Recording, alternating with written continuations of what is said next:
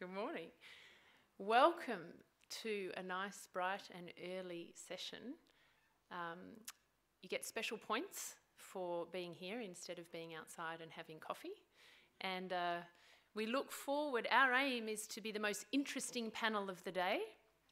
And we would like you to be the most interesting audience of the day. So we are very keen to know what you think about what we are talking about this morning. And we would like you to busily be writing down questions that you would like answered while you hear our presentations. My name is Dr. Bronwyn King. I'm a radiation oncologist from Australia, and I am the CEO and the founder of Tobacco Free Portfolios, which is an NGO based out in Australia, but we have a global outreach, and we have now made an impact in 20 countries.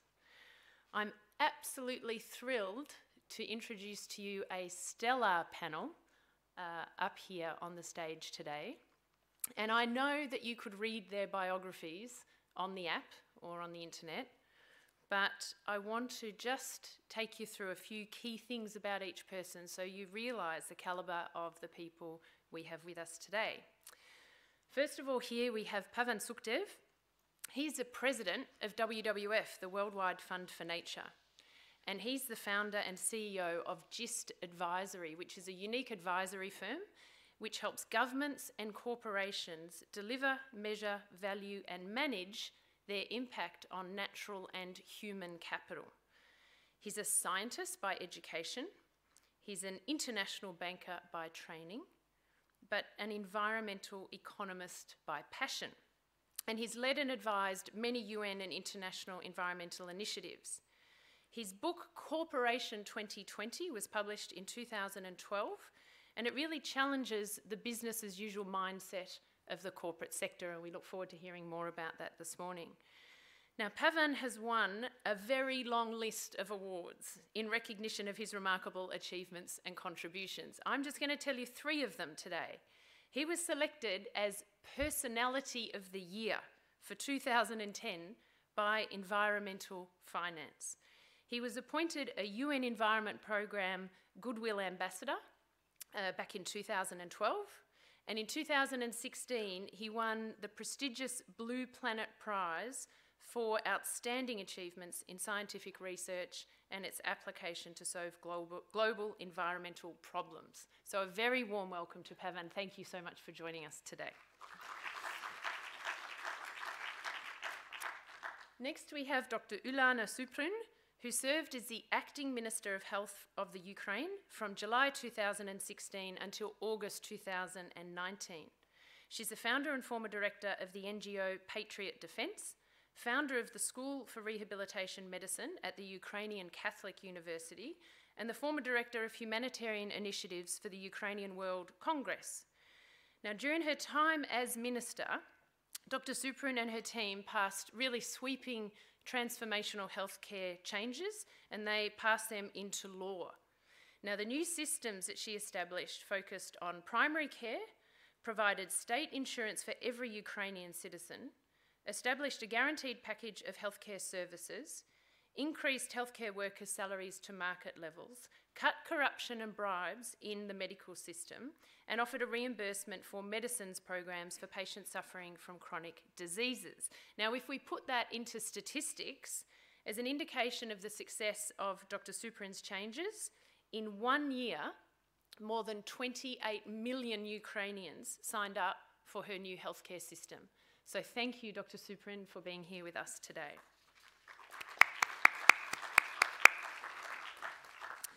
Mark Saunders is a group executive member of AIA. Now, AIA is the largest listed pure life and health insurer in the world, with a market capitalisation of more than US $125 billion.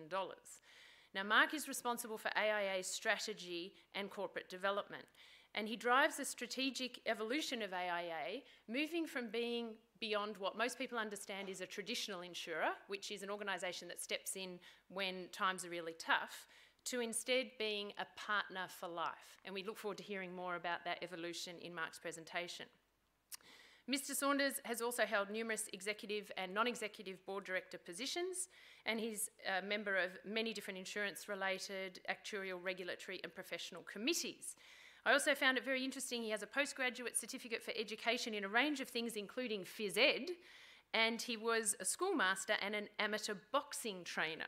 He also coaches a variety of children's rugby and football teams in Hong Kong, and he's fresh off the plane after being very lucky to go and watch the Rugby World Cup semi-final, England versus the All Blacks, and he's looking smug because England won.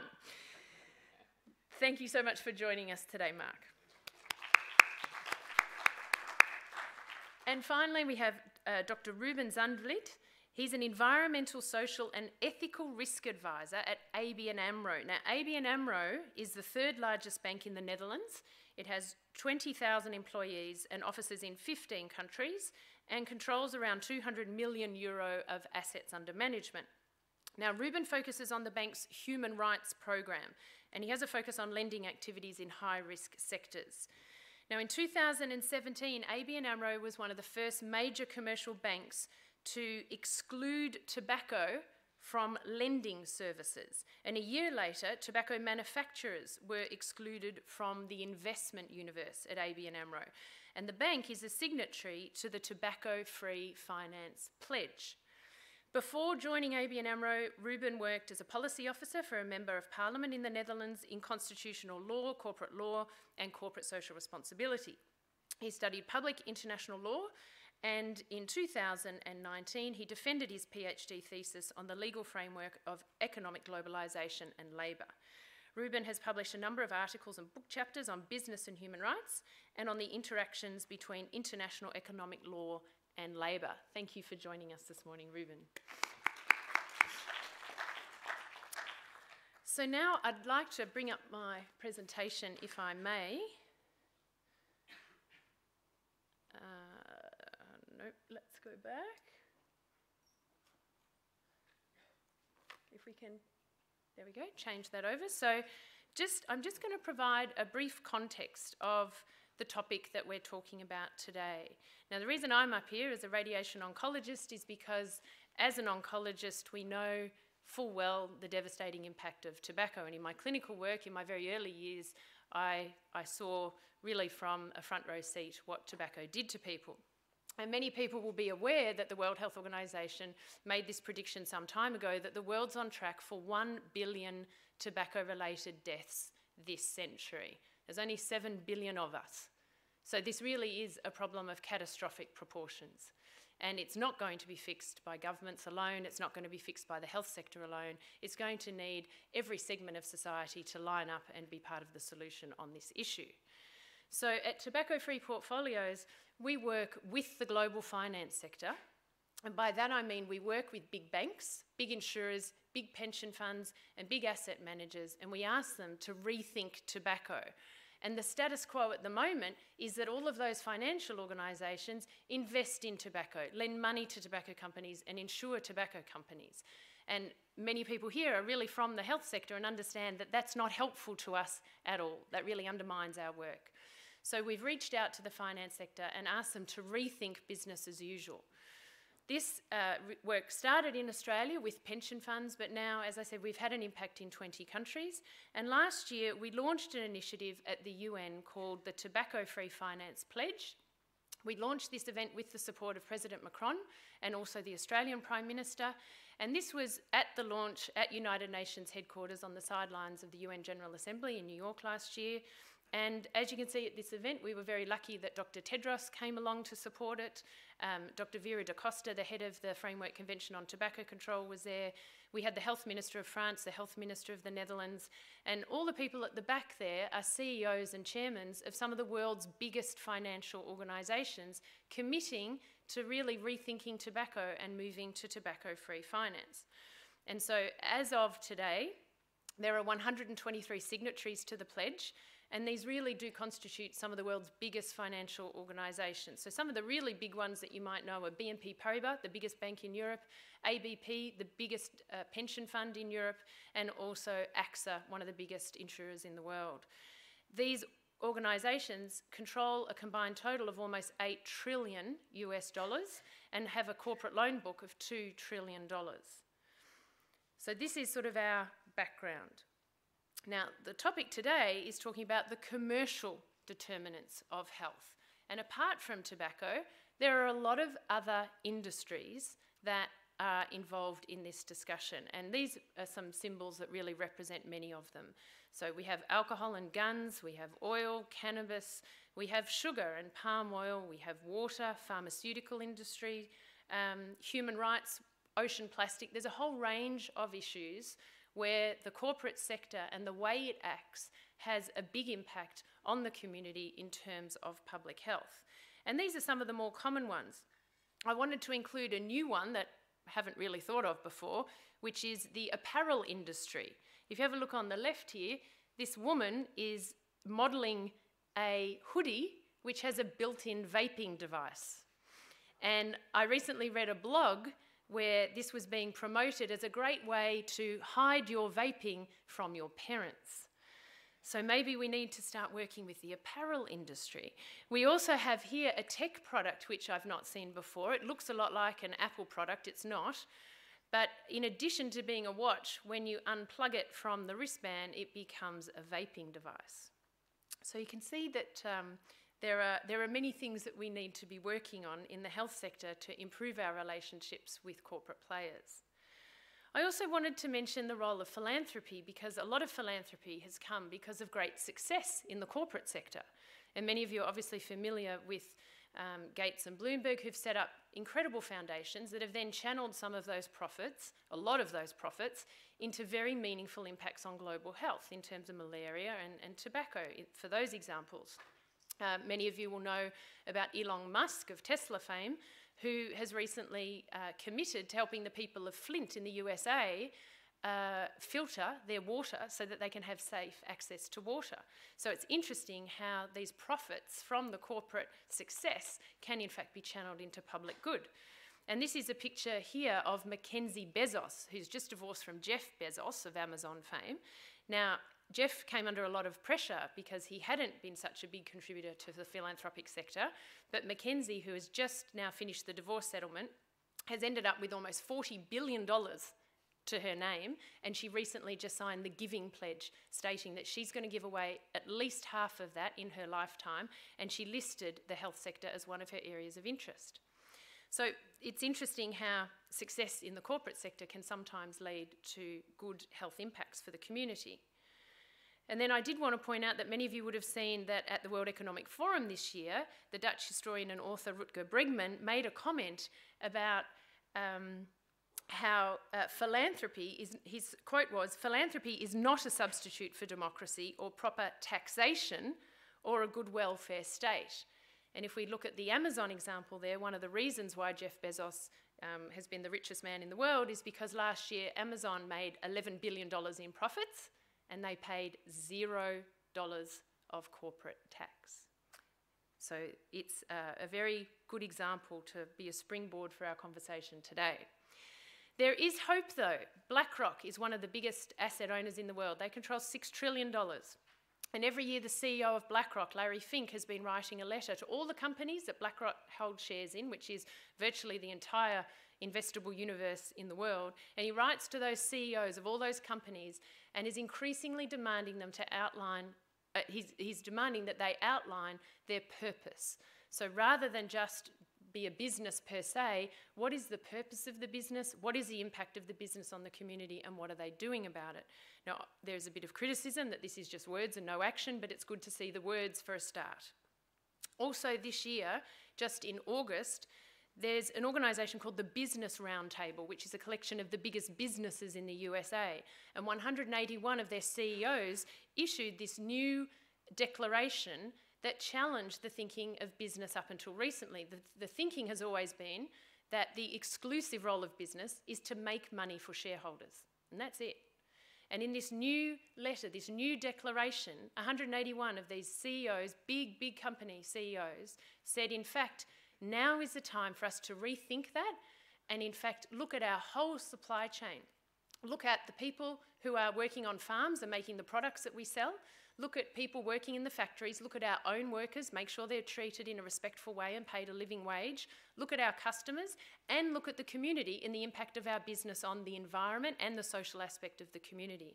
Now, this only came out in August, but this is really potentially a tipping point in time for the business sector, and it will be interesting to see how businesses implement this kind of thinking. There are many different UN initiatives that call on the business community to step up to the plate and be part of global solutions. And you'll be familiar with many of these here. For example, the UN Global Compact is considered the corporate social responsibility arm of the UN, and it's a whole group of businesses that work together to share information about how to work towards a more sustainable world for people and the planet. If we go through here on the left-hand side, there are now 4 initiatives of the UN that look at the finance sector. And interestingly, the one on the top left is a new program. It's called the Principles for Responsible Banking. It's just been launched 1 month ago during the UN General Assembly, and there are 130 banks in the world that have signed up to this initiative to share information about what it means to be a responsible bank in 2019. And a final one to mention is just last week, hot off the press, Antonio Guterres, the Secretary General of the UN, has convened a new group. It's called the Global Investors for Sustainable Development Alliance, and it's 30 of the world's biggest investors, and he's asked them all to come together to work towards tilting their businesses to create a more sustainable world. There's no way that we're going to achieve the SDGs without the input of the corporate sector. But it certainly does mean that a lot of change is required. There's a lot of discussions to be had, and we're really only at the start of the journey. So that's the context for today. I would now like to welcome Pavan Sukhdev to the stage to hear his opening remarks. Thank you.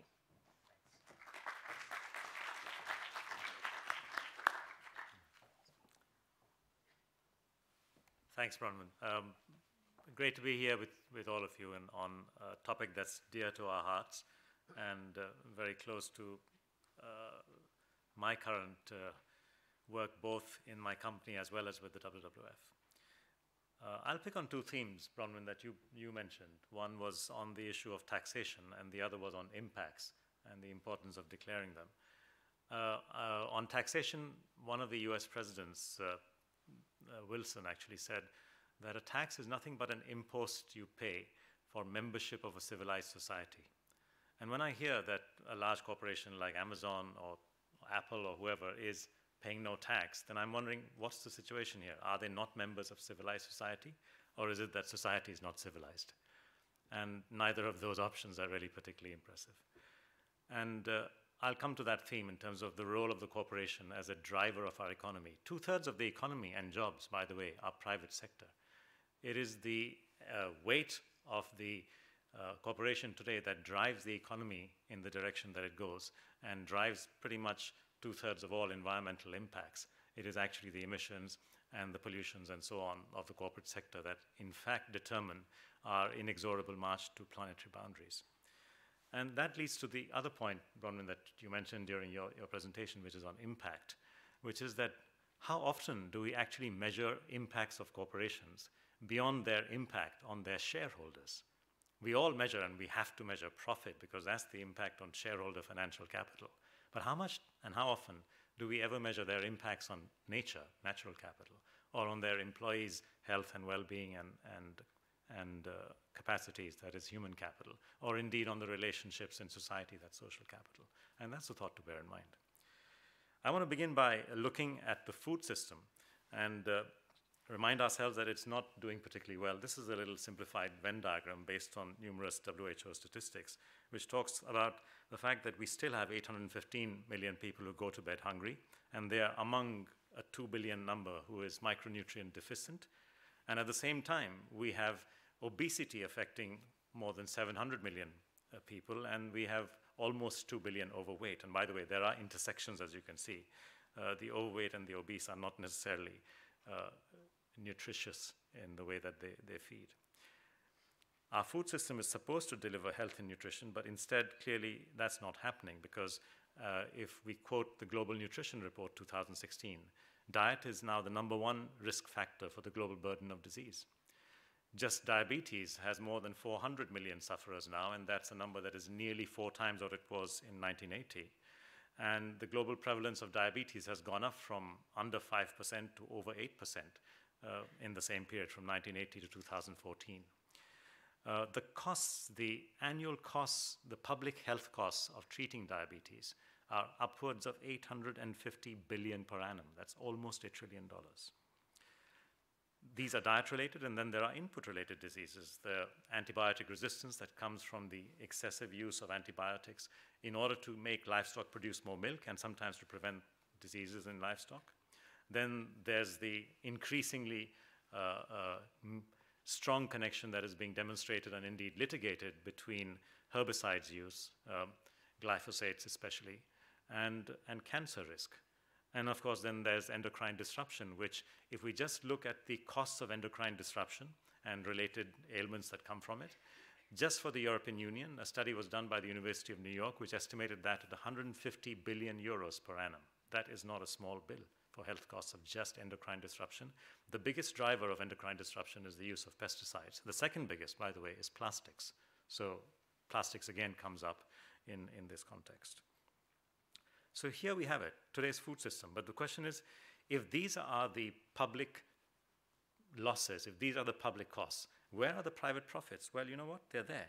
And we are talking about here in terms of diabetes and the marketing and communications sort of juggernaut that pushes sugar-laden beverages, sugar-sweetened beverages, that's SSB. The food and beverage industry benefits from that. They are the ones making the profit. The sugar-sweetened beverages industry benefits from that.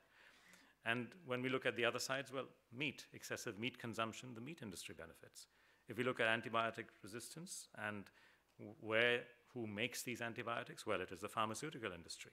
And of course, which industry is driving it? Is it the dairy industry and the meat industry again? So if we look at herbicides and pesticides, it's the agrochemical sector. I mean, the famous problems of the costs of cancer and the fact that so much research has been hidden away and not brought to the table thanks to search engine optimization and other such devices. These are things that are driven by the private sector. So here we have it. Private profits, public losses. Private profits, public losses. Can this go on? Is this kind of musical chairs possible to go on forever?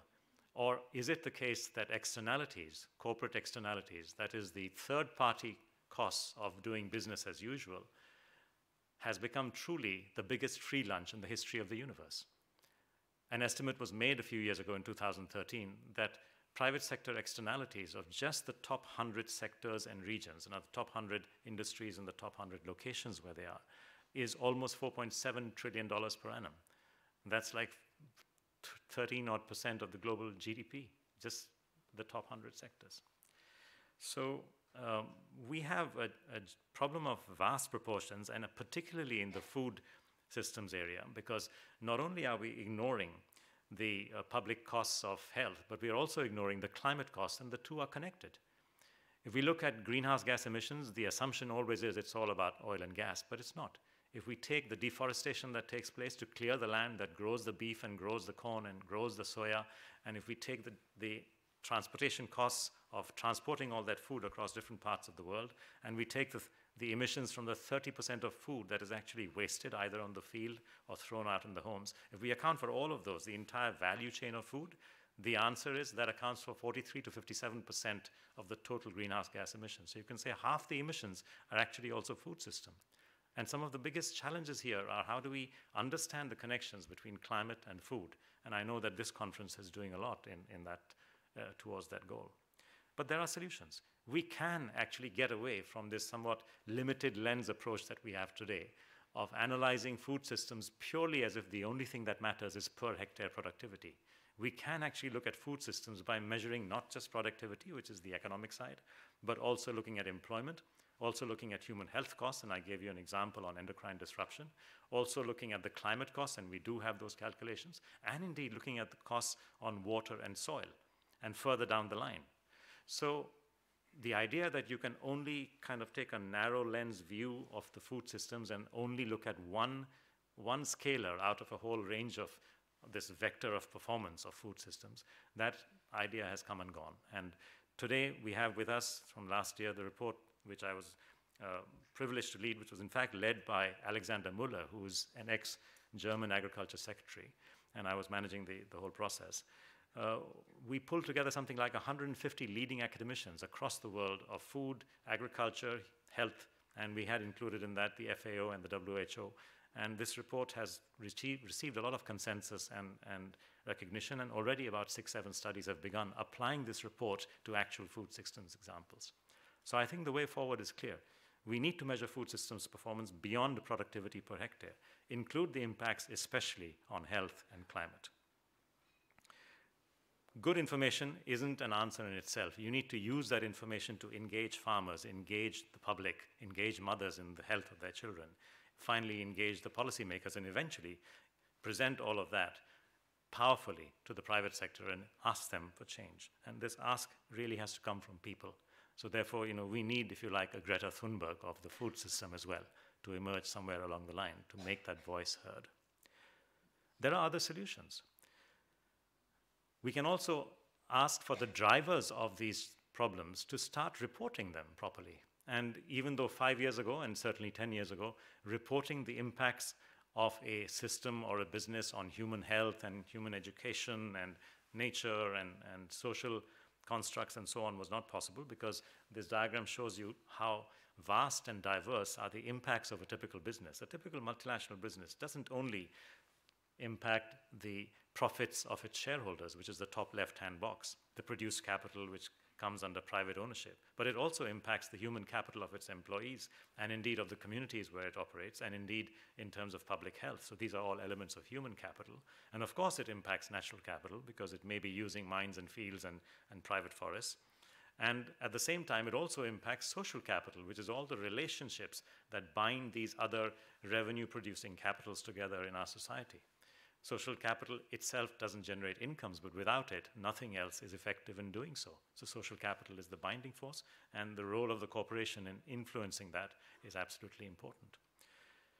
Yes, 5 years ago, it was not possible to measure these, but the great news is that today it is. And I'm looking forward, Ruben, to your comments, because I know that your bank has taken some leadership steps in measuring this so-called integrated profit and loss. Your impacts not just on your shareholders, but also on all of your other major stakeholders, your employees, society at large, and nature. And finally, when we recognize the role of the corporation today as a business, not just as a box that makes machine for shareholders, but as, in fact, the most important institution of our times, because it is 2/3 of the economy and jobs. Finally, when we start measuring its real performance in all these dimensions, only then will we have the reality in front of us, and only then can we actually make the changes that we need, which will be in the area of reporting for performance, taxation, finance, and so on, all of these areas that concern us and which we know need to be addressed. We will then have the arguments to do that in a forceful way. Thank you. Ilana?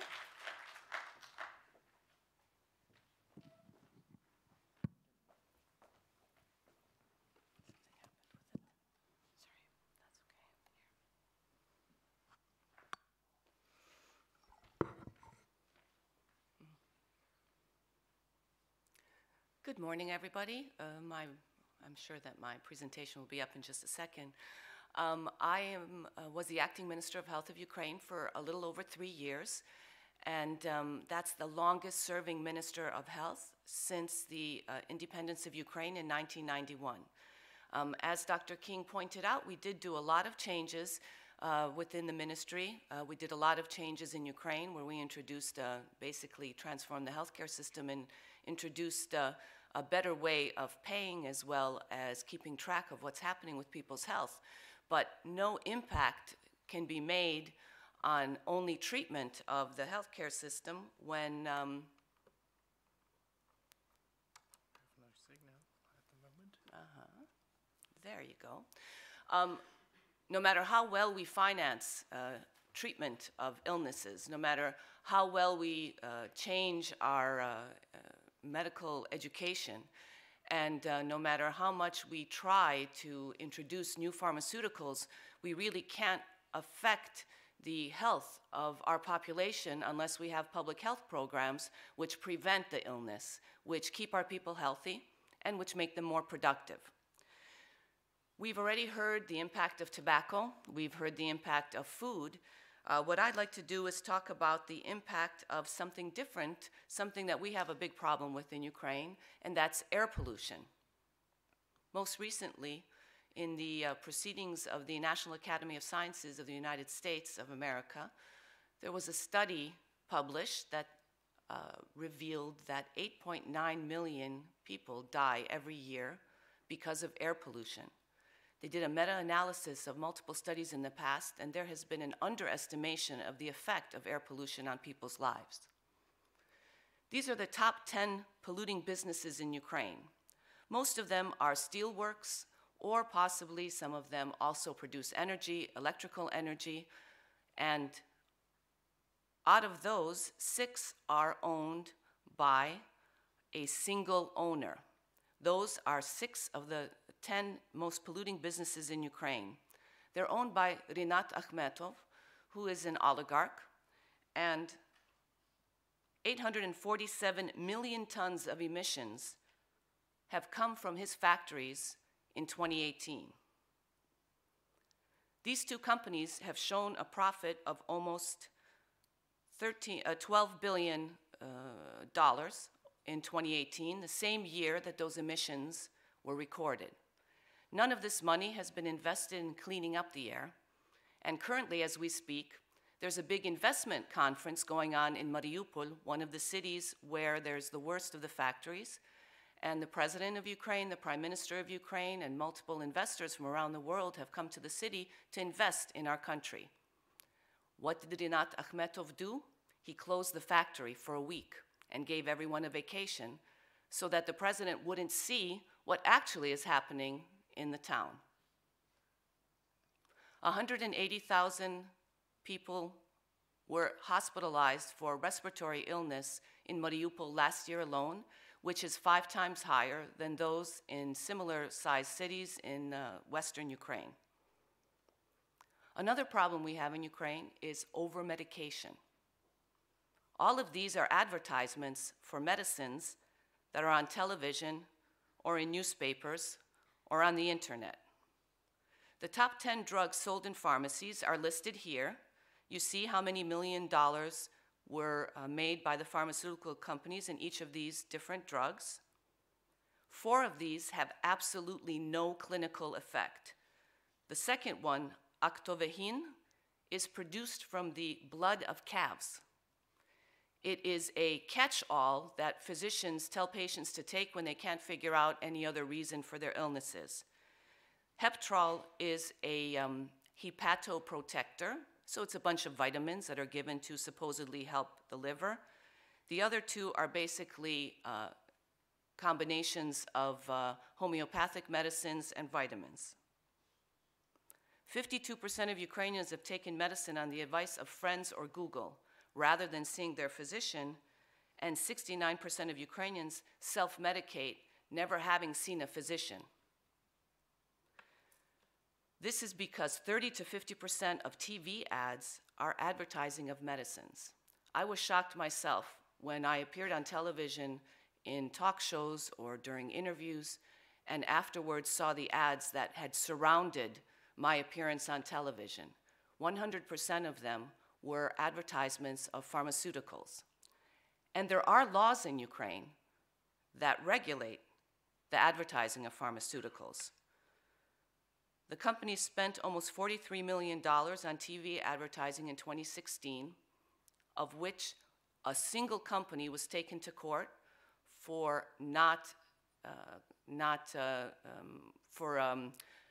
properly advertising and breaking the law and regulations. They were fined $2 million, and in a higher level court, in the appellate court, the ruling was overturned and the company did not have to pay for it. The Ministry of Health has developed a new draft law on pharmaceutical advertising, which limits pharmaceutical advertising so that it doesn't target children. There are stricter rules. They're a lot closer to the EU regulations on advertising.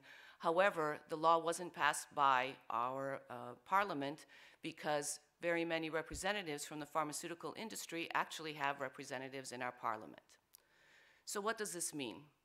This means that in Ukraine, we can pay millions and billions of dollars on treating patients after they've become ill, but unless we can partner with business so that they take responsibility for what they're doing to the environment or how they're convincing to take the medicines that really aren't necessary and people are spending their disposable income unwisely, we will never be able to actually impact Ukrainians' health. Ukrainians live on average 10 years shorter than our European neighbors. The reason is not because there isn't enough money being spent on healthcare. The reason is because the environment and the corporate community is not taking responsibility for its part in helping Ukrainians stay healthy. Rinat Akhmetov, the oligarch who basically controls Mariupol and is making over $12 billion every year off of his investments in the steelmaking and energy industries, spent $25 million on elections in 2015 in Mariupol. He controls the mayor's office and he controls the city council. His company pays 23% of taxes. However, all of those taxes are going to treat the illnesses that his company produces. Another problem is that when government gets involved as a partner with the oligarchs, it doesn't help us as well. Yes, Akhmetov's factory have paid $11 million in fines because of the pollution that they're producing. However, in balance with the $12 billion that they're making, for them it's a drop in the bucket. The government also needs to take a stand and needs to take more responsibility in regulating and controlling those actions of the industry, whether it's in steelmaking or whether it's in the advertising industry, and only a partnership between government, civil society, and business will help to change the health of the world, because Ukraine is a microcosm of that which is happening in many low and middle income countries. Luckily, we're able to talk about it. Luckily, we're able to have some impact on it, to talk to audiences like yourselves. So please, take a look at what's happening around you in your own countries. Help us to be able to make an impact in our own countries.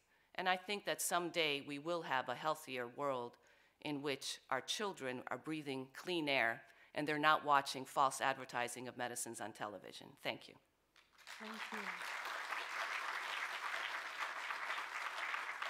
Thank you, Lana. Mark, over to you. Thank you.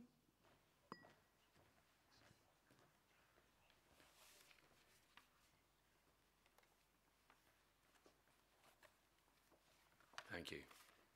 Okay, good morning. As Bronwyn promised you at the start, we're trying to make this the most interesting panel session. I've noticed nobody is yet asleep, so we're halfway through.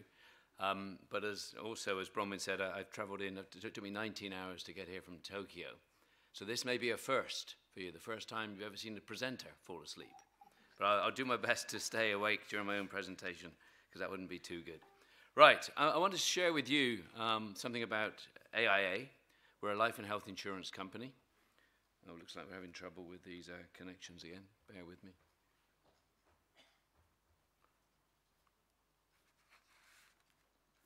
Or is it just these connections here? Hello. No problem.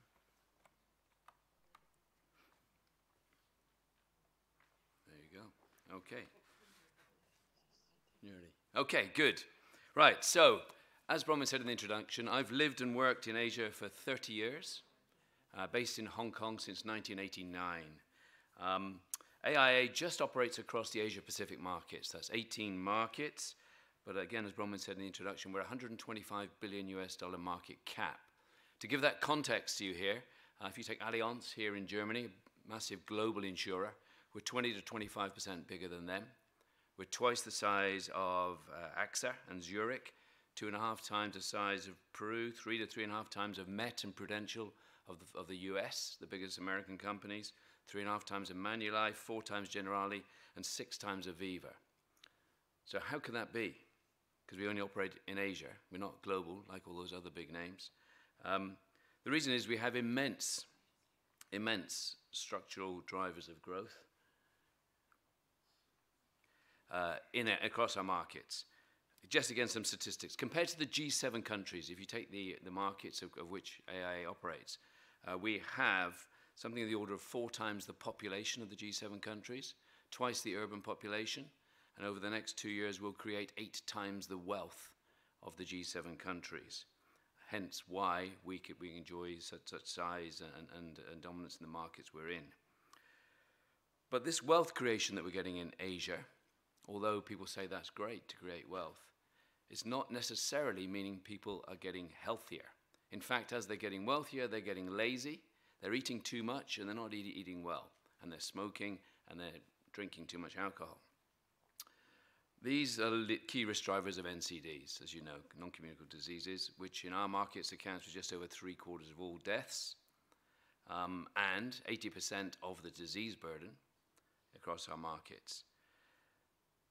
Countries across Asia are facing an ever-growing protection gap, and what that is, that's the shortfall in terms of coverage people have if they suffer from mortality, if they die, or morbidity from ill health, of the order of $100 trillion. So there's a lot of work for us to do as AIA. Even though we're the biggest Pan-Asian insurer, there's still a lot of insurance that is needed. And this is where we come in by providing financial protection and reducing that social welfare burden. Now, all of this leads me to the biggest social and economic issue facing the world today, in my opinion, if I may.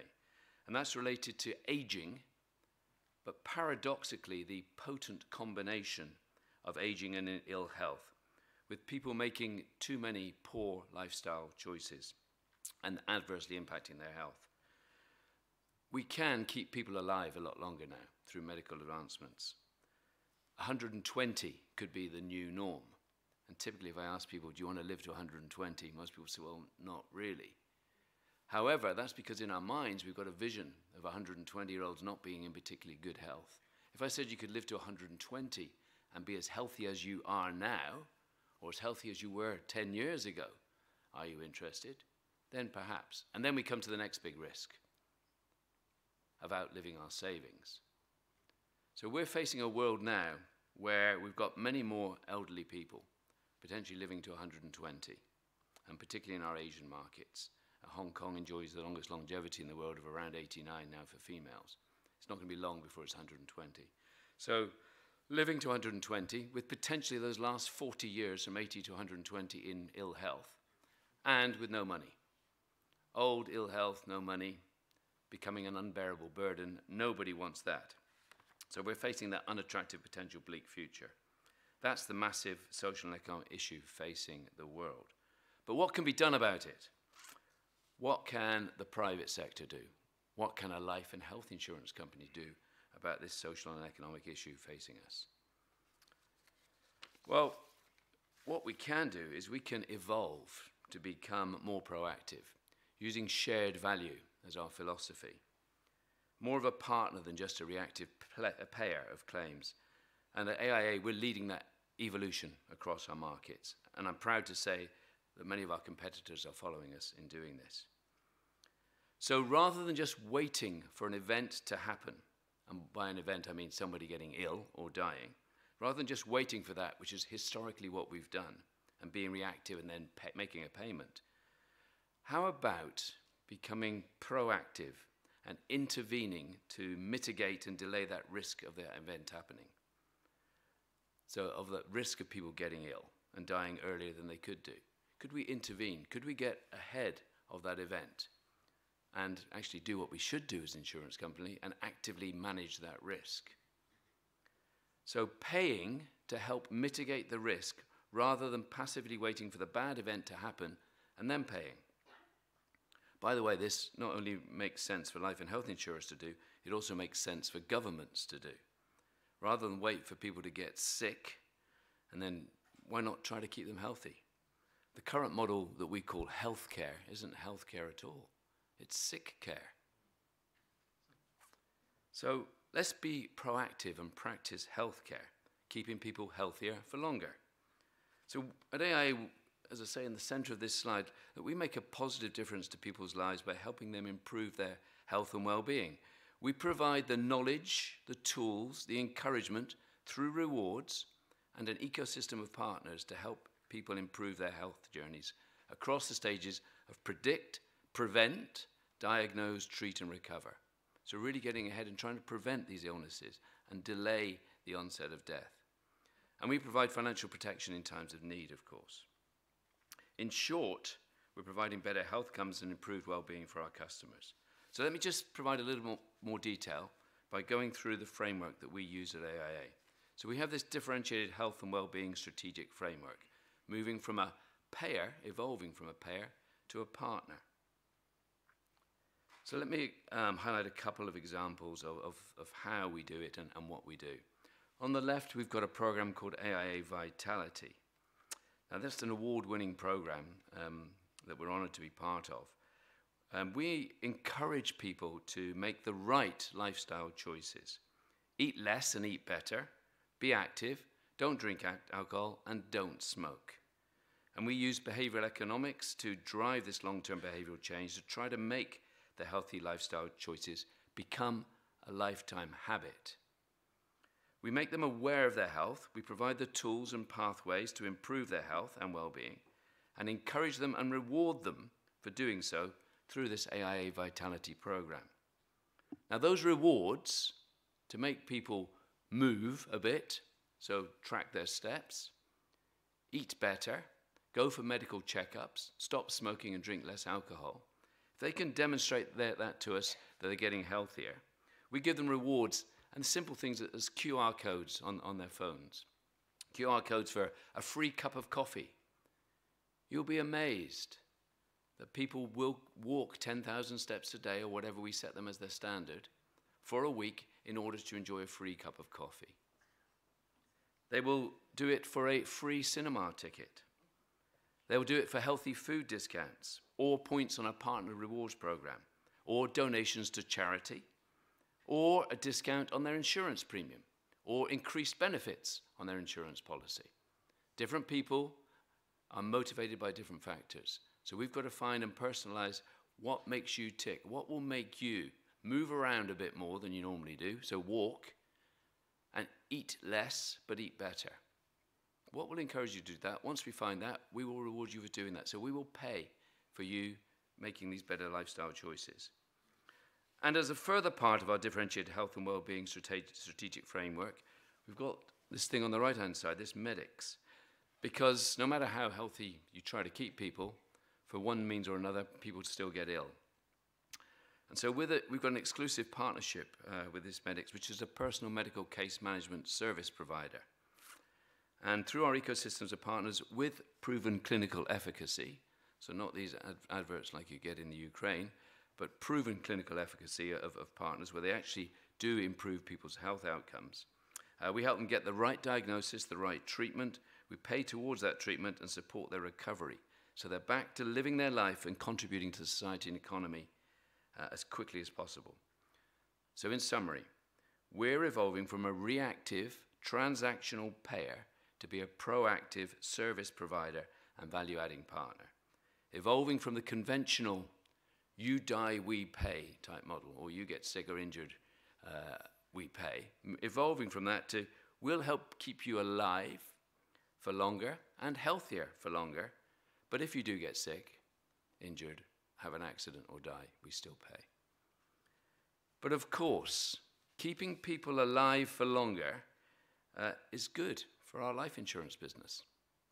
Keeping them healthier for longer is good for our health insurance business. Helping keep them alive and healthier for longer is good for them, their families, their employers, our business, and societies and economies at large.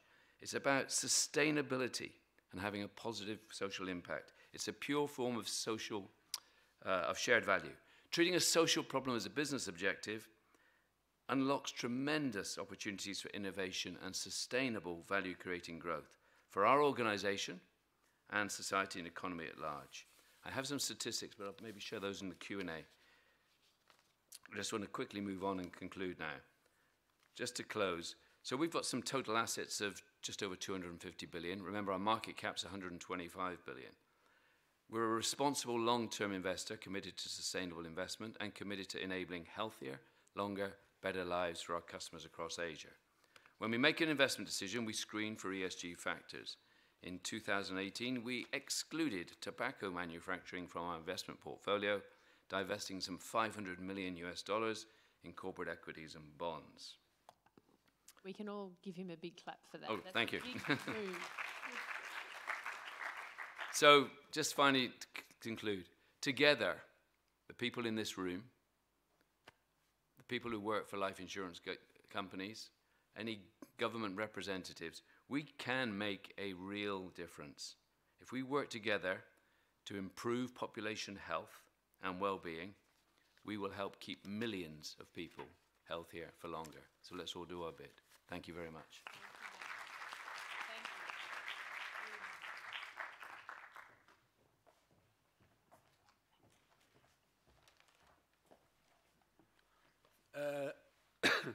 Thank you. No PowerPoint presentations. Excuse me. So no loose cables or technical issues. Thank you, Bronwyn, for the introduction. What I wanted to focus on in my presentation is basically one of the frameworks that Bronwyn already showed on the slide with all these UN initiatives and the principles for responsible banking, investments, etc. And one of these initiatives really guides me in my daily work as a human rights lawyer working for a bank, and that is the UN Guiding Principles on Business and Human Rights, also known as the Ruggie Principles. But I would be interested to have a show of hands to see how many people are actually familiar with the UN Guiding Principles or the Ruggie Principles. A handful. Okay, perfect. So normally I'm presenting at conferences where there are only human rights experts in the room, and I don't need to explain the introduction, but always useful, I think, to start with that. The UN Guiding Principles on Business and Human Rights were adopted in 2011 by the UN Human Rights Council after extensive preparatory work by John Ruggie as a UN Special Rapporteur on Business and Human Rights, appointed by Kofi Annan in that role. And his task was basically to break the deadlock between NGOs and businesses. And the dichotomy was that NGOs wanted to have strong regulation, preferably a treaty with strong human rights obligations that all companies would have to comply with. And if that would be the case, the whole phenomenon of corporate human rights abuse would end. On the other hand, there was the private sector arguing that this was too complex to be regulated by a treaty, that there were too many differences between companies in size and sector, too many differences between all the possible human rights issues that you can encounter as a corporate enterprise. So the best way forward was to leave it up to the private sector and to see this as a purely voluntary issue. Of course, the whole issue of business and human rights was not new. It is as old as private enterprise or transnational enterprise, going back to the 16th, 17th century, and companies being involved in the transatlantic slave trade. So it's not a new issue, but only in 2011, the first really authoritative UN-sponsored framework was adopted. And the UN Guiding Principles consist of 3 pillars. They consist of a pillar addressing the responsibility of government in regulating companies. They consist of a pillar stressing the corporate responsibility to respect human rights, and they consist of a pillar focused on victims of human rights abuses and the right to remedy. So what do the UN Guiding Principles ask a company to do? It's basically 3 things: commit, manage, and remedy. So speak out on the importance of human rights to your organization, which is indeed context specific. Develop processes to manage those human rights risks and impacts, and engage actively with victims of human rights abuses in case something went wrong. So identifying your adverse human rights impacts is really the key thing to start with. And that's, as I said, context specific. So for a company involved in palm oil, one of these sectors showed on Bronwyn's slide, you may encounter different human rights issues than when you're a pharmaceutical company or when you're a textiles manufacturer. Some companies face human rights issues in their labor supply chain. Others face the biggest human rights issues in community relationships. Others in consumer related impacts.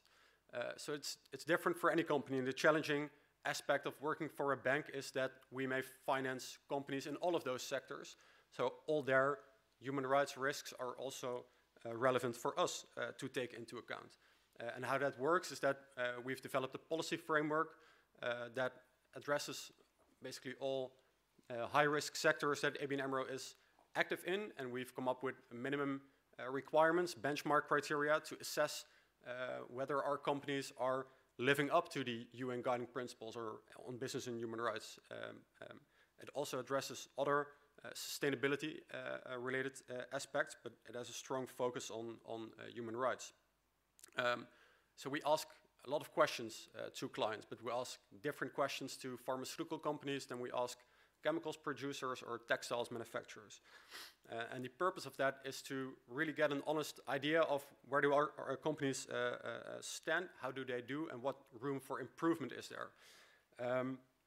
And that is also the call of the UN guiding principles. So if you identify any specific risks or adverse impacts, there's no need to automatically divest or pull back or disengage. Instead, the UN guiding principles ask you to actively engage with companies and also with people who may be affected by those companies to find solutions for human rights problems. There's one big exception, so to say, and that's the tobacco sector, where there is no credible avenue for engagement or positive change with these tobacco companies. So that is also why ABN AMRO decided in 2017 to stop lending to tobacco manufacturers, and a year later also to exclude tobacco manufacturing from all investment portfolios. What is an interesting feature about the UN guiding principles, and also something that we applied in our decision to exclude tobacco, is active stakeholder engagement. And companies may use different definitions of who your stakeholders are, including your investors. But in the human rights domain, your stakeholders are the people who you affect, or the people who are at risk of negative influence from your company, or their legitimate representatives.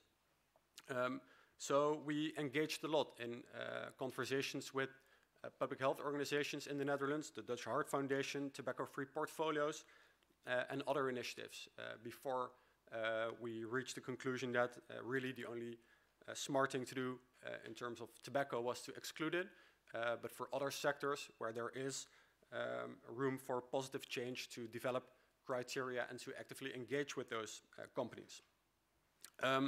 So that's, in a nutshell, the policy framework that we apply to companies, covering many sustainability-related aspects, much of which have to do with public health. We also report on these issues, on these advancements, and that's another key element of the framework, to make sure that you are accountable to your stakeholders and to anybody that has an interest in your company, including investors, clients, governments, but in particularly the affected stakeholders that you're doing this work for. So in 2016, we were the first bank globally to publish a standalone human rights report, and in 2018 we repeated that effort. It's a highly qualitative report. So in our human rights report, we explain what our policy framework looks like, why it is as it is, how we implement it, but also what dilemmas we encounter, or also the negative impacts that we saw in our activities. We report on our lending and investment portfolio, but we also report on other roles that the bank has. For example, we have 5 million retail clients in the Netherlands, which it's a whole different story, of course, than our corporate clients. For the retail clients, people with bank accounts, mortgages, insurances, etc. That's also something that is clearly in scope of our human rights program, and also sometimes with health related impacts that we encounter. It is more difficult for an ex-cancer patient to get a mortgage than for somebody who has not suffered from cancer, simply because some banks require life insurances as an extra security, which may be difficult or impossible to obtain when you're an ex-cancer patient. So all those issues come to light when you identify your most salient human rights risks as a company using this framework provided by the UNGPs. So we're proud of having this human rights report in which we explain this story, but as was also mentioned previously, this year we published an additional report presenting the integrated profit and loss account of ABN AMRO. So previously we reported on our financials. This year we started to report also on the other capitals that were already included in the first presentation. So manufacturer capital, intellectual capital, social, human capital, and natural capital. And it shows, I think, an honest picture of the impact that the bank has, which of course is positive on many fronts, but it is also negative on, for example, natural capital and on some aspects of social and human capital. So the advancement, I think, brought by the UN Guiding Principles and also the IPNL methodology that allows companies to publish such reports is that companies open up about what they do, but also about the challenges that they face and the negative impacts that occur. So the IPNL account that we published, it's highly quantitative. It contains a lot of green figures, but it also contains a lot of red figures. And we have decided to publish it anyhow because we need to also expose those impacts in order for us to manage them and to improve. I think in the years forward you will see refinement of the integrated profit and loss methodology, capturing more and more sophisticated, in a more sophisticated way, all the impacts that companies may have, and it will really start to be a method for companies to manage all their impacts, both positive and negative, on people and planet. In that effort, as I said, stakeholder engagement is crucial. It's a key part of my work, of the work we do in the sustainability department of ABN AMRO. And it's also one of the reasons why I like to present at conferences, to engage with you in a discussion about these issues. So I'll end with this, and I'm looking forward to the Q&A. Thanks. Thank you, Ruben. Okay, now everybody, what you can't see is that Ilana's phone keeps telling us that she's been sitting down for too long and has to stand up. So that means all of us need to quickly stand up just for a moment, and we're going to play a little game that you should enjoy, Mark. I want everybody, so we'll stand up for just a sec. I want everybody to stay standing. If you'd be happy to save $100 on your yearly insurance if you walked an extra kilometre a day, every day, would you be happy to do that if you'd save $100 on your insurance? Stay standing if you're happy to do that. There's some nice research for you. Stay standing if you'd be happy to do it for 2 movie tickets. Okay, sit down then. Sit down if you're not happy. See, not so happy. No. And now stay standing if you'd be happy to do it for how many coffees? You're going to have to get more than one. No, one. 1 cup of coffee every week. Oh, 1 cup of coffee a week. Are you happy to walk an extra kilometre a day for 1 coffee a week? Okay, brilliant. There we go. You can thank me later for that. All right, we can take a seat. There we go. We all feel a tiny bit more awake, and Ilana's phone can calm down. Now, I'd just like to open the Q&A. Now, we are going to run out of time here, so I would like to take some audience Q&A. We'll just start with one question for each of the panel, first of all. Pavan, you mentioned that we need a Greta for food systems. Yeah. I actually think we need a Greta for tobacco. We need a Greta for all sorts of things. Yeah. But can you tell us really, is there hope for change in the food sector? Some of the data you presented was overwhelming, and it seems like there's an awful long way to go. But is there hope? How are we going to change this? Yeah, there is hope at many levels. So literally at the grassroots level, at the farmer level, I've seen examples of natural farming. There's one from my home country in India, where in Andhra Pradesh, which is a state in the in India, where they have almost 600,000 farmers who've signed up for natural farming, which means zero pesticides, zero fertilizers made out of chemicals. They've reinvented historical wisdom. They've recognized that agriculture is actually about biology, not chemistry.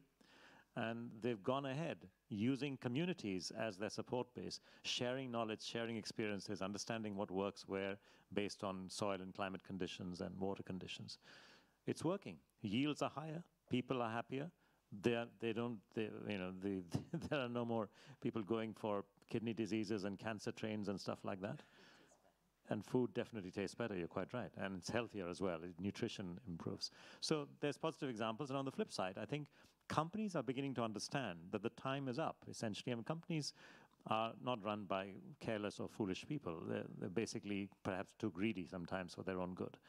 But they're beginning to recognize that the end of the line is nigh. And if you don't change your business model, you cannot keep generating profits and therefore capital appreciation anymore.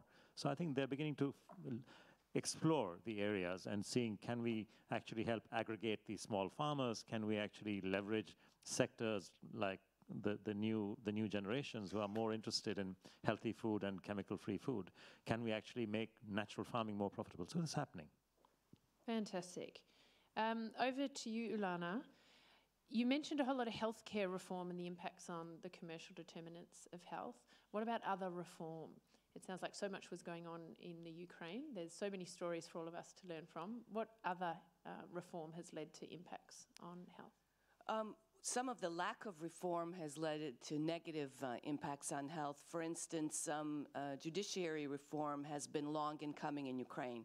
There's been some changes at the level of the Supreme Court, but in the lower level courts, not much has changed. And the Kyiv City Council very intelligently banned the sale of alcohol between 11 p.m. to 8 o'clock in the morning unless it was inside a restaurant. So no sale of alcohol, because alcohol is a problem in Ukraine. It causes a lot of negative impact on health. And the lower court, the alcohol distributors and manufacturers sued the city of Kyiv, and the lower court decided that it was the human right of every Ukrainian to buy alcohol in the middle of the night and to have access to it, rather than thinking about the health implications. And really the reason that it happened is because there was bribery done in the judges, in the court system, and not much has changed in a very long time. When that went higher into the appellate court, it actually was overturned, and the law now continues to stand. But the lack of reform in certain areas, such as judiciary reform, can really cause problems, because unless you have laws that are passed by Parliament that are then enforced by law enforcement, and you have a judiciary system and the rule of law that allows for the law to be monitored, that it isn't broken, and that people are sticking to the regulations, that there's some sort of penalty at the end, nothing will ever change.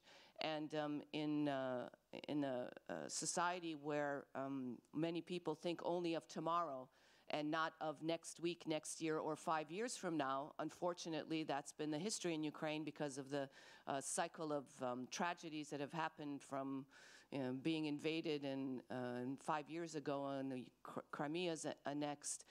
There's a war going on in eastern Ukraine. People don't feel stability, and that was one of the things that you talk about with stability and consistency over time. People don't feel that, so they only worry about the next day rather than the long term. It makes it very hard to convince government to pay for public health programs and to talk to people about healthy living. However, the youth is very different. And as you said, it's really the young people that are changing in the mindset. And that's the hope, that as they grow older, as they come into positions of power, that much more will be, much more sustainable change will happen, so that impact is made in a positive way on health.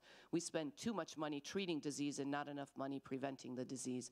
Business spends too much money making things easier for people, fast food, rather than providing for healthy foods for people to have so that they can live healthier lives. Very wise words. I agree with that, and I think it really ties into, Mark, what you were saying about AIA is abandoning, you put it so nicely, you die, we pay. And you know, you really got a purpose-led strategy at AIA now, and I mean, it's almost like the buzzword in the corporate sector at the moment is everybody's being asked to define their purpose and live to the purpose and redefine their work according to that. How would you describe that purpose now at AIA? Good question. In short, it's really around sustainability through social impact. And that being, as I said, basically helping people be healthier for longer. It's good for our business, and it is good for them, of course. So that would simply be it. Can I share with you, just quickly on the great point, there's some statistics in Asia. So we have a big problem in Asia, not just a rapidly aging population, but rapidly increases in obesity and diabetes. If you take China, I don't know if you could guess, how many people do you think are suffering from diabetes in China today? This is a population of 1 billion. 1 billion people. So yeah. how many people have diabetes? Yeah. How many people have diabetes in China? Yeah, 100. Yeah, so that 125 million people suffer from diabetes in China. If you put those people together and formed a country, it'd be about the 11th biggest country in the world. Not a very healthy country. And that AI Vitality program that I showed you, so nowhere near those numbers. We've got about 1.5 million members. When people take out that program, we do basic biometric testing, things like their BMI, their cholesterol markers, and blood pressure. People who engage in that program, 21% of those people move from unhealthy BMI to healthy BMI. 38% of people move from unhealthy cholesterol markers to healthy cholesterol markers. And 56% of people move from unhealthy blood pressure to healthy blood pressure. Now, that's not going to change the world, but there we're talking about hundreds of thousands of people who now, through a simple, seriously, a cup of coffee or a cinema ticket, are improving their health. So that's the type of thing we should be doing. And Mark, can I ask, you said you've got 1 million people in that, but you've got about 34 million policyholders. Is there sort of concern or fear or reluctance around signing up to a program like that because they monitor all your data? Is the average person on the street in Asia worried about data collection and privacy? Yeah, there are actually two factors, Bronwyn. So not really. I mean, particularly in China, I think they know they're being monitored. There are people, of course, who don't want to be tracked. So don't want their sleep tracked, don't want their activity tracked, don't want their eating tracked. Fair enough. So not everybody does that. But it basically comes down to still life insurance and health insurance is not something you wake up with every morning and say, oh, I need to buy that. And so it is really still a distribution. Oh, pardon me. I've knocked your name off, Bronwyn. It still needs to be sold. And our agents find it quite complicated, actually, to explain this reward program and the changing of our business, rather than just being to protect you against bad things, that actually we're going to prevent these bad things happening. So it's almost gamification of health. It's a game. It almost sounds fun, and I imagine that young people would buy into it very easily. Yeah, absolutely. So it's. But it's not rocket science. It's what our mothers and grandmothers have always told us. Go out and play. Go out and run around a bit. Don't eat. Eat properly. Sleep properly. Don't smoke. Don't drink alcohol. So it's not. But we're human beings, so we have to encourage them, and it's not easy. Thank you. And Ruben, I wanted to ask around ABN AMRO. You said was the first bank to publish a human rights report last year. You published an integrated P&L and reported on all of these things that some people might feel a bit sort of ashamed or worried about being so transparent on. So you said that there were some negative things that you reported on, but you did it. And there's a lot of talk in the corporate sector around embracing radical transparency. And it requires a bit of courage and boldness to do that. Your company has got through that and is doing it. How do you think we can bring other companies along to follow in your footsteps and be less afraid of being more transparent? Yeah, I think what made the difference for us that at a very early stage after, so the UN Guiding Principles are accompanied by a reporting framework. And we were, with Unilever and Nestlé, one of the first companies to embrace that framework and commit to reporting on that basis.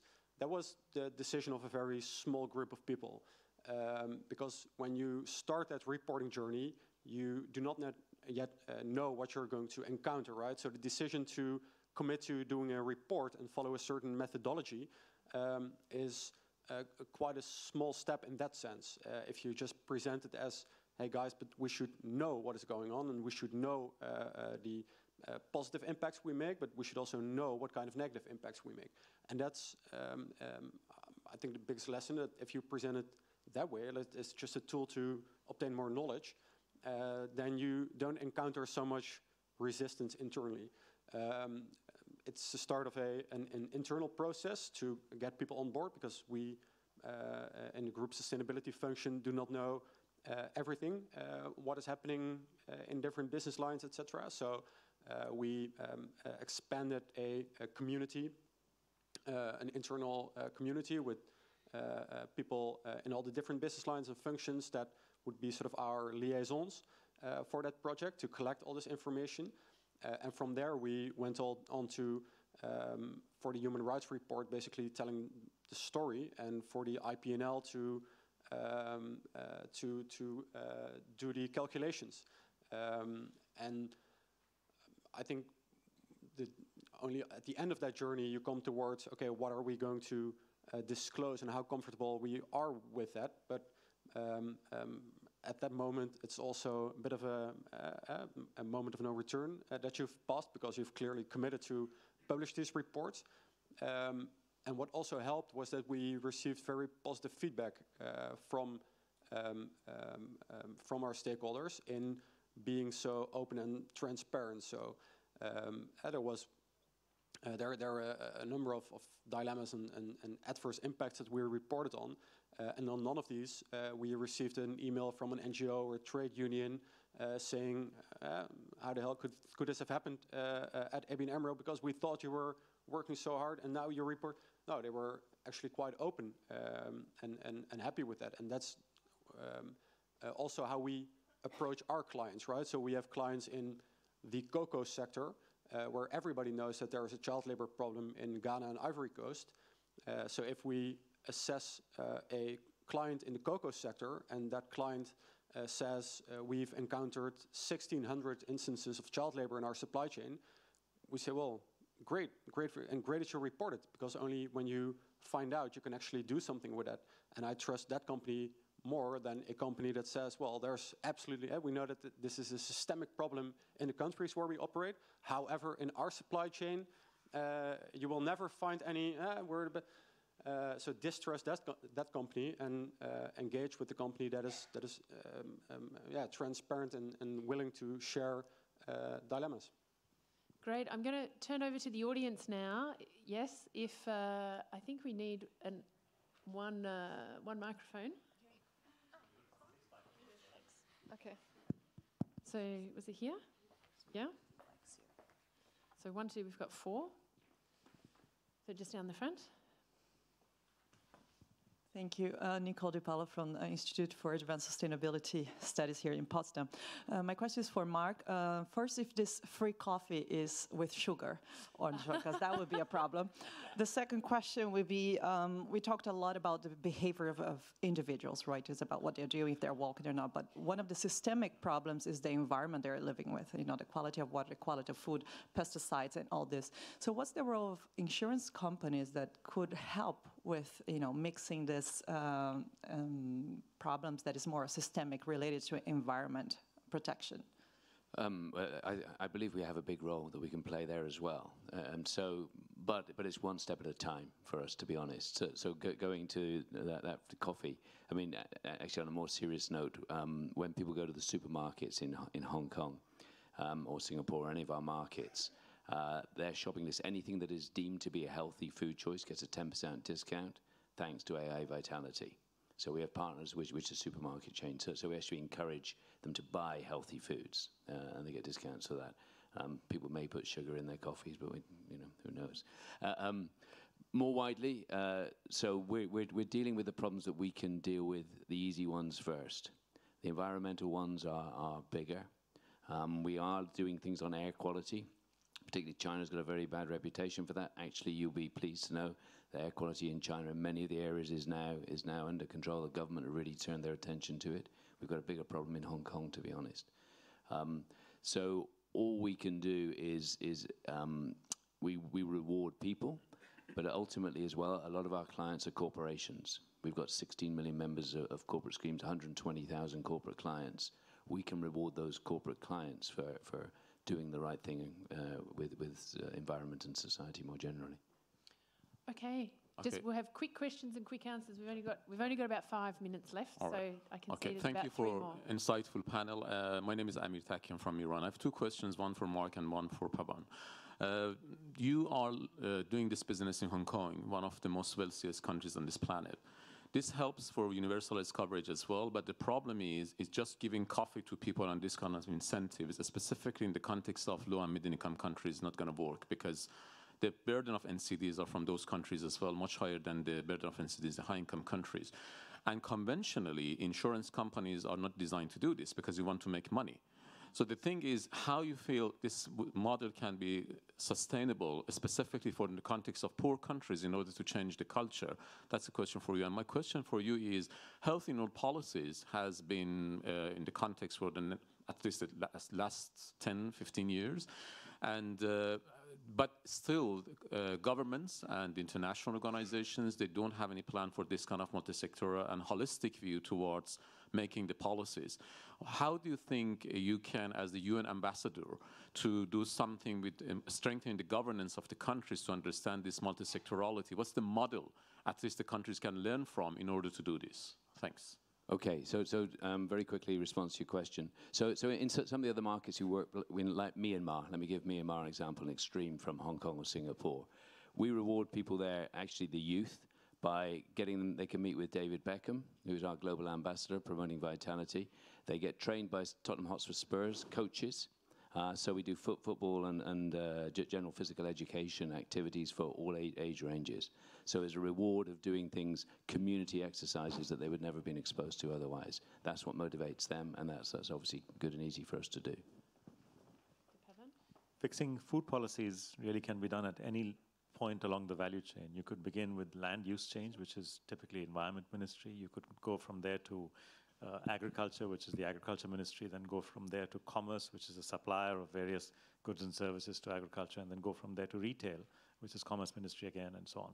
And then somewhere along the line is health, not just health of the farmers, but also health of the consumers. So I think the challenge today, goes into the SDG arena, because the SDGs also are like that. We can't solve any major problem by focusing on one single SDG. The moment you're touching food, you are automatically touching SDG, that is 2, touching 14 and 15 in terms of food supplies, and 6 in terms of water, 13 on climate, 3 on health, etc. This challenge of breaking the silos, I think, will really be helped by people and governments embracing the SDGs. They are complex. That's the first thing that I will admit about them. But let's embrace that complexity. And let's see that as a positive thing to break the ministerial silos in which solutions and policy solutions typically are formed. We need to just stop doing that. And I think now with the SDGs, we have a hat to hang on.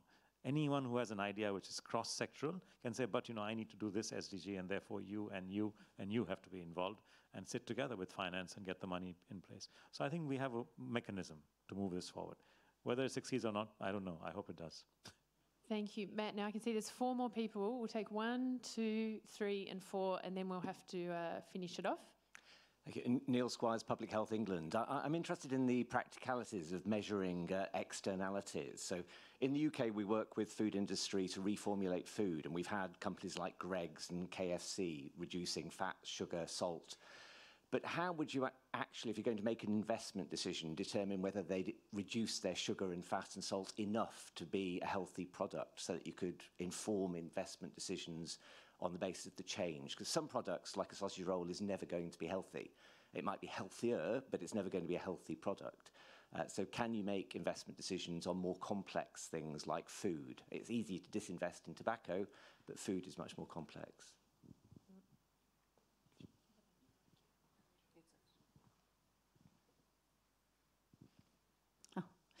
Daniela De Biase, Sapienza, University of Rome.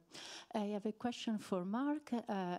For many people actually in this summit, I heard very little about neurodegenerative diseases. So if you extend your life to 120 years and you spend the last 20 years with Alzheimer, well, I don't know.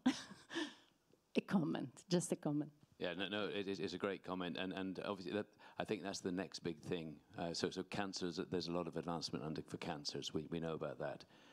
This thing inside here is very complex, and that is the next big threat, and we need to deal with that. On the great question on the challenges of measuring externalities, they're severe. And step one is to just limit your frame in terms of what part of the value chain are you accounting for and what products or what divisions of the company you're accounting for. Once you've done that, then it's all about data, data, data. We find that my company, Just Advisory, basically does that as its business. And we've perforce had to do things like just measure air pollution impacts, for instance. We need to gather global wind speed and wind direction data, global, literally down to locations. Global data on population densities as to where the pollution lands. And then finally, WHO health costs and so on. So there's no running away from this. It is a really complex world, but I think the idea is to just get straight in there and immerse yourself. The beauty is that there's so much good research. The example I quoted is basically on endocrine disruption. It touches on neurological diseases as well. And these are actual serious. We were able, in the case of Yarra Valley Water, Melbourne's water utility, to give them an estimate of what was the impact of their program to help children get away from drinking sugar-sweetened beverages by using Choose Tap, a kind of fizzy bottle that they fill up, because we knew the cost of dental caries across Melbourne. So we were able to calculate what the benefit was. So there are just ways of doing this, but you just have to put in that effort in the research.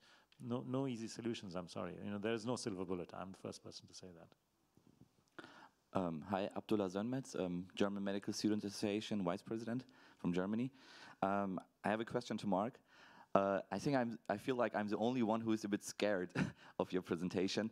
In the beginning, as a medical student, I was like thinking, oh, good idea. But then in the end, I was like, oh, so much data, and you can influence people so strongly. And then I heard you have partnership with companies, and then maybe saying like, this product is good, buy this, you will get discounts, and on this product not. How is like your philosophy, or are you working? Do you want to work with the government, or yeah? And in general, what is your like? Is health? We have a topic later. Data, global public good. Like the data you're collecting, and yeah, I feel like a bit scared as a medical student, doctor. Like, yeah. Okay, sorry, didn't mean to scare you, but I mean the whole issue of data and data privacy is scary, right? But obviously, as an insurance company, we have to be utmost care over the privacy of data. If we were in any way to misuse data or to commercialize it, that would adversely impact our business. So we have to take utmost care of all data. That's for sure. So anyway, so don't really want to scare you. There are what we do in terms of choosing our partners is quite simple. Which ones have clinical efficacy? Which ones can demonstrate that they actually deliver better health outcomes for people? So the medics one, for example, you saw the numbers 23% and 22% on my presentation. This is Hong Kong and Singapore. 23% of cancer diagnoses were incorrect. And so that's no fault. There's some great experts in Hong Kong and Singapore. But it's hard to keep up with the advancement in understanding cancers. And 22% of those avoided unnecessary treatments. And as you know, for cancer, that's brutal chemotherapy or surgery. 22% of people, because of the service we provided, because of what we've seen they can do, have avoided unnecessary surgery. So that's making a positive difference to people's lives. So it's simple.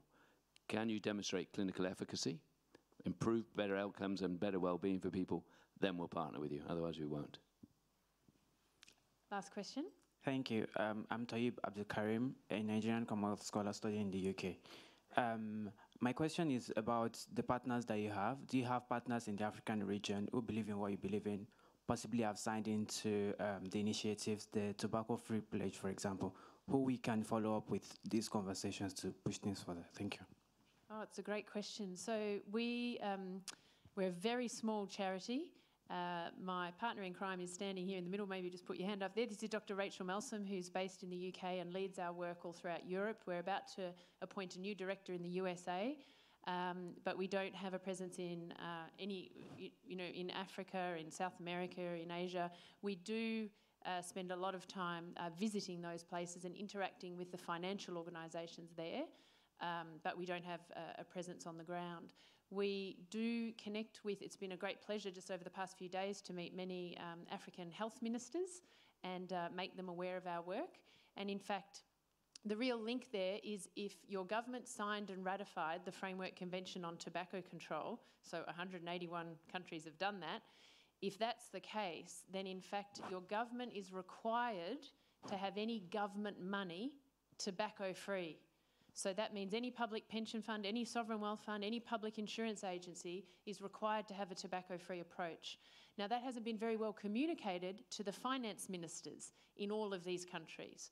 And so we certainly do appreciate any connections in government, in any nation, to make sure that those provisions of the UN Tobacco Control Treaty, the Framework Convention on Tobacco Control, are really sort of highlighted to the people who can make change. So thank you for your question. I'm just going to finish off, just ask for a 1-minute comment from each person. You've got a great room full of global health leaders here. What is your call to action? How can the people in this audience help you with your work from your point of view regarding where we are now and where we'd like to be in the next 5 or 10 years? To request, if you have an articulate 15, 16-year-old, talk to her about the importance of food systems and health and sorting them out. And second is, if you are working in a company, ask your CFO, how would he like to, for a change, measure real performance and not just financial performance? And tell him that, yes, it's possible. You've seen it being done. I think government should get more involved in working together with business so that the reports that are generated when human rights evaluations are done, that it isn't seen as a negative, but a positive. And for all of us to remember that transparency may show good things as well as bad things. We shouldn't criticize for that. Instead, we should move forward and help to correct the mistakes that have been made in the past. Only transparency and working together, business, civil society, and government will make the changes that we need to see in the world so that we are healthier and that someday we will live to be 120 years old. Healthy and with grandchildren, great-grandchildren, great-great-grandchildren, and maybe even great-great-great-grandchildren. Yeah, so that was great. I'll just take a different perspective on that, and let's make this personal. I mean, who is responsible for your health? We are, right? So my takeaway is every single one of you in this room, take responsibility for your own health. Do a bit of physical activity. I'm not saying become an ultra-distance runner or a boxer like I don't. Just a bit of physical activity. Don't eat so much and eat better quality. Don't smoke and don't drink too much alcohol. I know the beer is very good here. But so take responsibility for yourself and then influence your friends and family and your employers and organizations that the biggest social and economic issue facing this world today is aging and aging in ill health. 40 years in ill health with no money is not a very bright future. So we need to take responsibility ourselves and influence everybody we can. That's my request to everybody in this room. Thanks. I think Bronwyn's slides clearly showed how companies are increasingly moving from a model where they respond to shareholder concerns to a model where they respond to stakeholder concerns and are actively engaging with their stakeholders. You see all these initiatives and frameworks that I also touched upon popping up that help companies do that. In all these frameworks, the central element is active engagement with stakeholders. On the issue of public health, that includes you. So find the companies that you are interested in, that you have a problem with, or you see room for improvement, whether it's the tobacco sector and you have a clear message on financial divestment, or other companies that impact health, and get a seat at the table. Thank you. And just to finish off, my call to action would be everybody in the audience has more power than perhaps we think we have on an individual level. You all have a bank account, and that bank deserves you as a customer, but to deserve you, it would be good if that bank would make sure that they're not lending money to the tobacco industry. And it's a very reasonable question to ask a bank these days. Are you lending money to the tobacco industry? Most of you will have a pension fund, or many of you will have a pension fund. Ask your pension fund, are they investing your money in tobacco companies? If you have an insurance company, ask them, are they investing your insurance premium in tobacco companies? They're very simple questions, and it just doesn't make sense for people who are really committed to global health to have their own money working against them. So, I really like the idea of, take control of your health, but take control of the choices that you make as a consumer as well, and hold companies to account and help them to improve their own actions as corporate players that need to work alongside governments and the health sector. So thank you to all of our esteemed panel today. It's been a great pleasure to host you here, and thank you for coming along.